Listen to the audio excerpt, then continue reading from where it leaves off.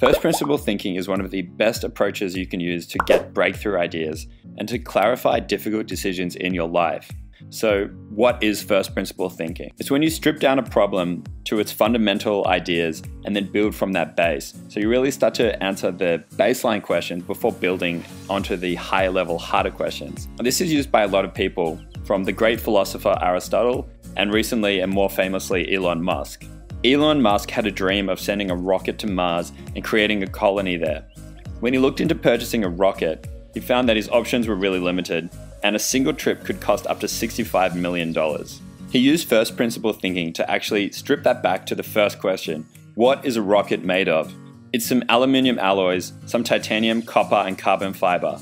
Then he asked, what's the cost of those materials? It turned out the cost is only 2% of the typical price of a rocket. By using first principle thinking, Elon Musk followed that dream and started a company called SpaceX, which eventually cut the cost of launching a rocket into space by nearly 10 and is making a profit today. So let's use this framework in something that might be more relevant to you. A question you might have is, should I stay in my job? You might ask yourself, well, why do I even have a job in the first place? It might be to make money, it might be to have fun, it might be to challenge yourself. And then you might ask, well, what do I want to get out of work? Do I want to have meaningful work? Do I want to get recognition? Do I want to grow? Do I want to challenge myself? Do I want to be creative? And when you start answering these questions and building up from there, then when you're tackling a difficult question like, should I stay in my job?